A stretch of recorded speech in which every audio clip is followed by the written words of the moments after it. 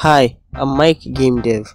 Welcome to my channel where I share my game dev journey as a young indie game developer and also share some experiences so we can learn and grow together. In this video, I'm going to be sharing my journey as a game developer from age 13 to this moment, what I've learned, my challenges and all of that. So try to stick around to the end of the video to learn some stuff. I was a random Nigerian kid going to high school and surviving under my parents' roof. I loved everything computer related and I used PowerPoint and CorelDRAW inside out. I always came back from school in anticipation to watch TV, Nickelodeon especially, and I fell in love with the sitcom series called Game Shakers, which was where I actually heard of game development for the very first time. I literally thought games were just found and distributed to us through companies like Sega and EA. There was a fateful episode of Game Shakers I watched where the girls made Skywheel and became so popular and rich in school at their very young age.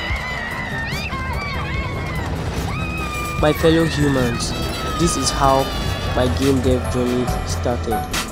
I believe this was my calling because I knew how to use PowerPoint and CorelDRAW perfectly, right? I tried my best to build my first game with PowerPoint and CorelDRAW, but it wasn't really a game, let's be honest. So later on, my dad took me to a tech bootcamp for teenagers where I learned how to use Construct 2 and a little bit of Unity to develop games. But then Unity was so difficult because I didn't know anything about C# or Java or programming. So Construct 2 was like a drag and drop workflow game development engine, and with this engine I was able to create my very first big game, Domino's Pizza Express. It was a pizza game that I tried to make for a pizza company which didn't really turn out well. That is why the name was changed. After developing this game, I saw the light in game dev and I took it as an idol. Years went by and I kept trying my best to develop games with the engine to gain fame and money in my school. But then I found out Construct 2 was too limited for my dream. So I realized I had to hop into Unity because I already had it installed on my PC. I knew nothing about programming then, so I decided to speedrun a computer science course online to know what programming was like. This was during the COVID-19 lockdown and I was in my last year of high school. I successfully completed the Harvard CS50 computer science course and learned how to program in C, Python, SQL, Lua, and Java and Kotlin, but I have forgotten how to use Kotlin actually. With the object-oriented programming knowledge I got from the course, I was able to start using Unity, and with a couple of Brackeys tutorials, I started living my dream life, developing games no matter the situation.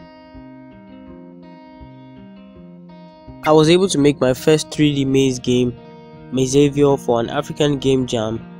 I moved forward to develop a meme game for the Brackeys Game Jam 2021.2, and now I'm currently building my already released game and adding more features to it called Crate Race 3D, my biggest game so far.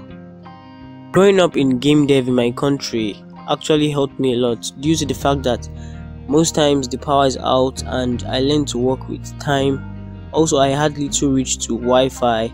My parents actually always wondered what I used so much Wi-Fi for, and even my potato PC, I still managed to fulfill and make games irrespective of the negative factors and conditions. Hoping someday I find myself in the perfect conditions with a beautiful setup, unlimited Wi-Fi, no parents errands at home and good power supply, I would be able to make the best games and titles I can. It has been a long and young journey and I have learned quite a lot, and I still have so much more to learn. I remember helping some university students do their computer science homework, all because I knew game dev and I wanted to start developing games. But above all, I have learned that game dev is all about patience, starting small and ending big, and trying not to start with a very large project and expecting to finish it. Sometimes music helps me a lot, rest also helps, and there's a lot of failure and problems I run into, and you can also run into in game dev.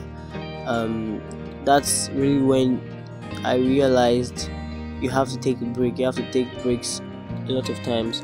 So consider dropping a like on this video if you found it helpful, and subscribe because I will be posting videos like this.